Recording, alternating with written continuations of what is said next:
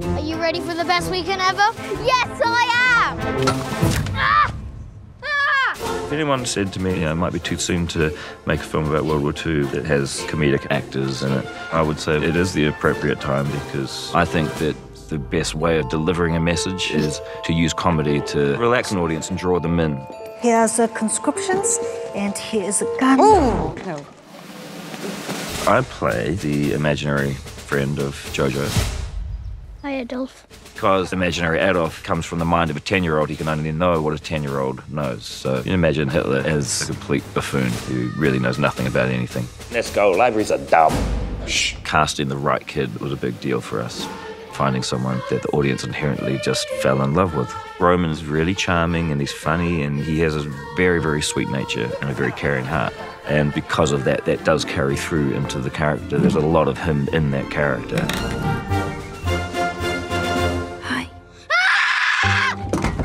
And then with Thomason, I already knew about her from New Zealand, that she was a rising star and that she could do it. Elsa has had a life before World War II. She's not just a victim. She's got so many other layers. She doesn't want pity, she just wants to be able to live her life. You aren't eating? I might eat later. For now, I'm just going to chew on these grapes. I like mother characters that aren't just the mother. Scarlett's so amazing, and she's a fun person, and she's like got this sort of goofy quality about her that I really wanted to see in a film, and was lucky enough to be able to get her to do for this. With one eye, like.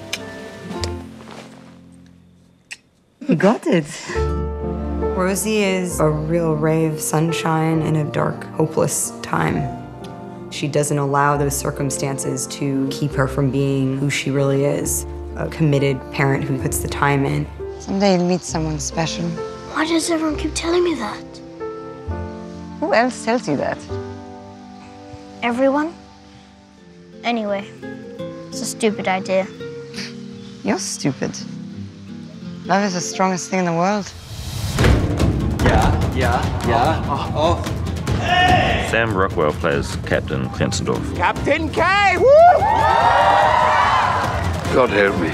I really love roles that have a juxtaposition, a real dichotomy, you know. Even though it would appear our country's on the back foot and there really isn't much hope in us winning this war, apparently we're doing just fine. I like the rebel as a complete idiot. He talks about being the most civilized race on Earth, and then immediately is like, let's burn books. It's not every day, believe it or not, that you get sent a comedy script that is funny and powerful. So I was like, oh my gosh, I really, really want to be a part of it. I've had 18 kids for Germany. Such a great year to be a girl. The fact that Stephen is so scary, I mean, it's not fun, but I really enjoy watching it. Oh, now this is my kind of little boy's bedroom. I knew from having seen Taika's work that I probably shared a kind of common sensibility, both a sense of humor and a sort of performance style that's quite naturalistic. Ooh, I gotta go. It is an anti-hate film and it's pro-peace. I just want people to be more tolerant and spread more love and less hate.